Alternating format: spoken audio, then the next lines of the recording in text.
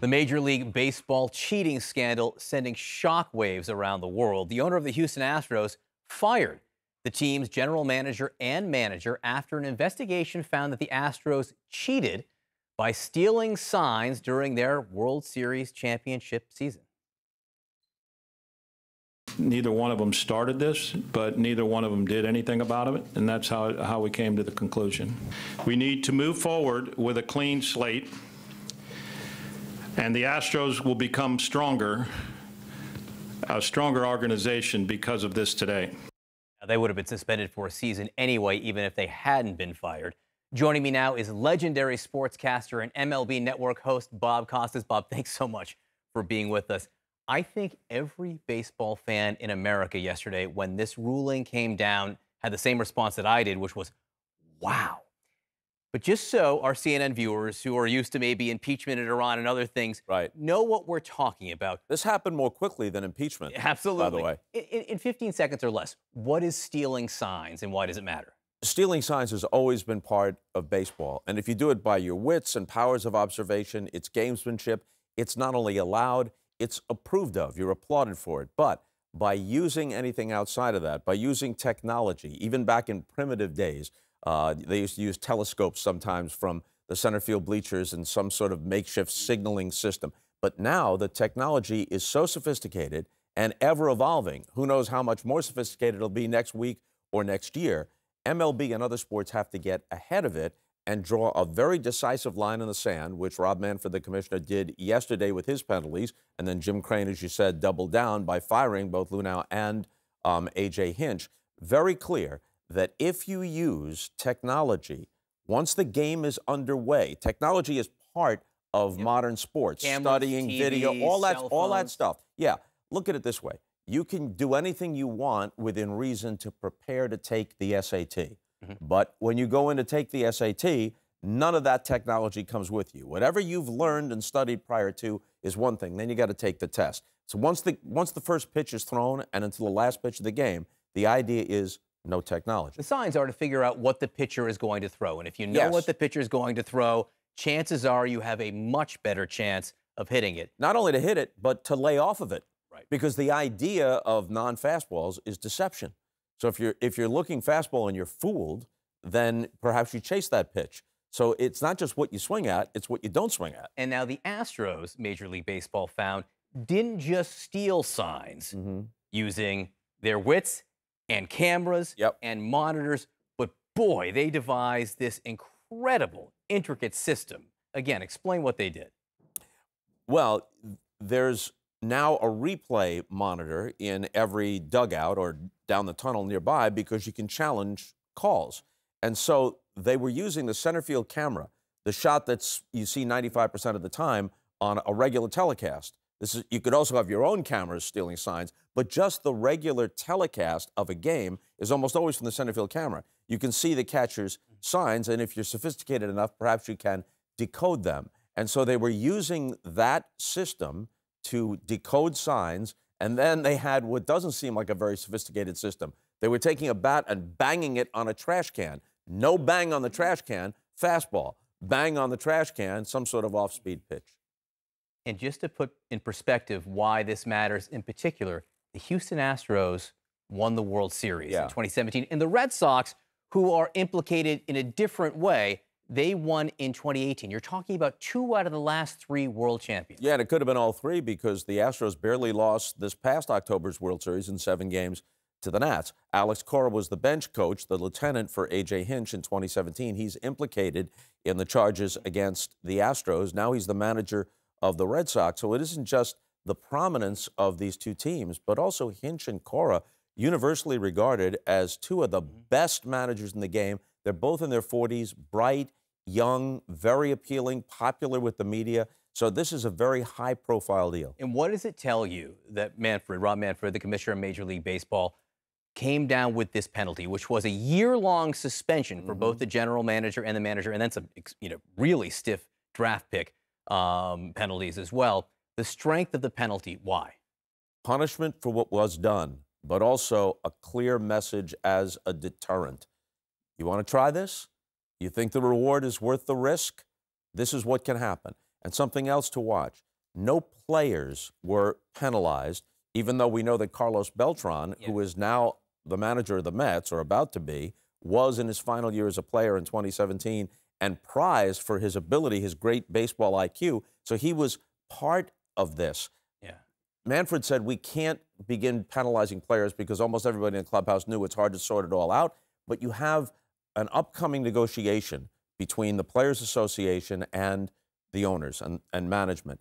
And they might be able to make the argument, I'll try to be as concise as I can here, that just as in the steroid era, the Players Association lost sight of the fact that many players who didn't use steroids were victims of those who did, or they were forced to use against their better judgment just to keep up. So if you've got somebody stealing signs and gaining an unfair competitive advantage, that's hurting some of the Players Association's membership. So you could sit down at the bargaining table and say, you know what, this is an area of mutual interest. We've got to codify penalties for players if they're convincingly involved, as well as coaches, managers, front office people. It's one of the curious things about these penalties, and Rob Manfred did act swiftly, but his investigation found it was the players who were behind this predominantly, not the manager, who, by the way, tried to smash the monitors that were being used. A.J. Hinch knew about it, didn't approve of it, but did not stop it. But it was the players who were behind it, and not a single player was penalized.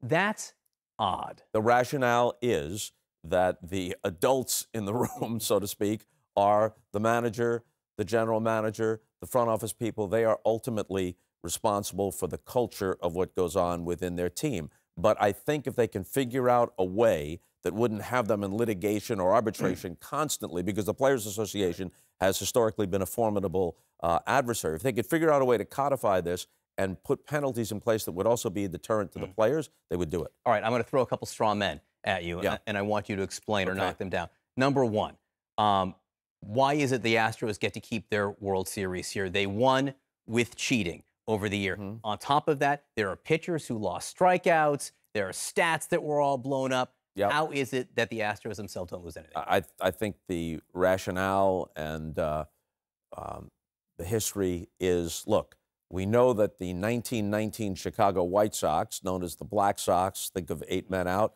that they threw the World Series. At least some of them conspired to throw the World Series. But the record book still says that the Cincinnati Reds are the 1919 world champions.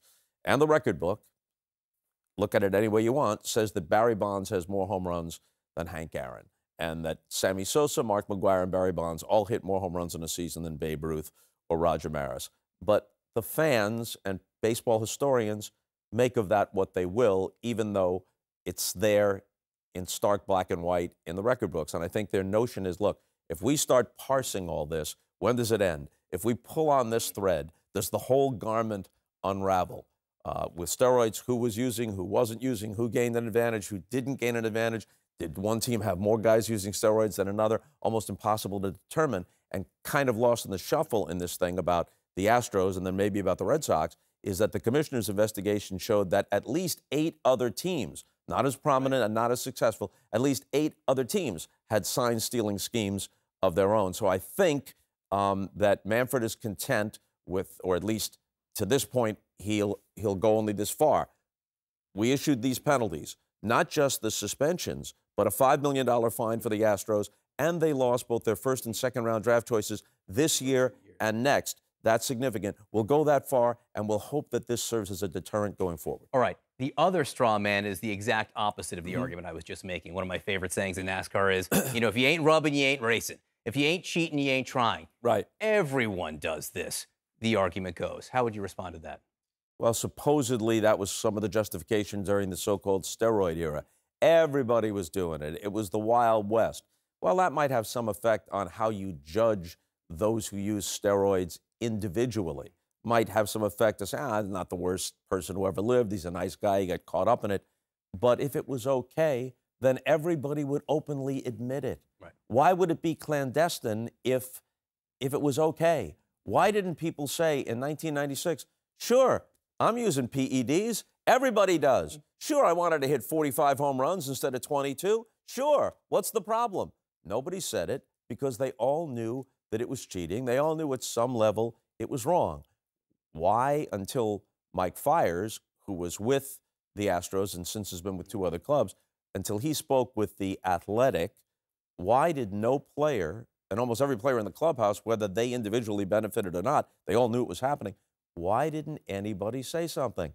Because either if they were involved in doing it, they knew they were cheating, or the code of omerta that generally applies within clubhouses, which is no matter what happens here, we're not going to rat out any of our teammates. We're part of a brotherhood. So they know. The answer to your question is they know it's wrong. And my wife brought up this point last night. We talk about sports. Why do you have your kids play sports? Mm-hmm. You have your kids play sports to get a workout, to have community, because it's fair and competition. Cheating stinks.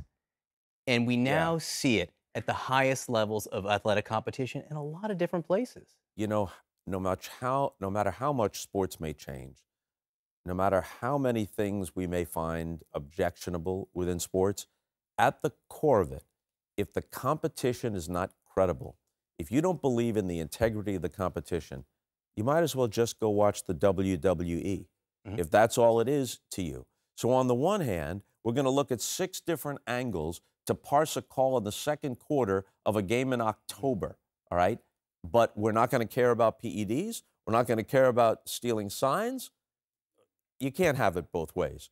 This is a question of competitive integrity, and no one should be so naive as to believe that everything in modern sports is the absolute epitome of every all-American ideal and guys on a Wheaties box. We know that's not true. But if you can't believe in the basic honesty and integrity of the competition itself, stop watching.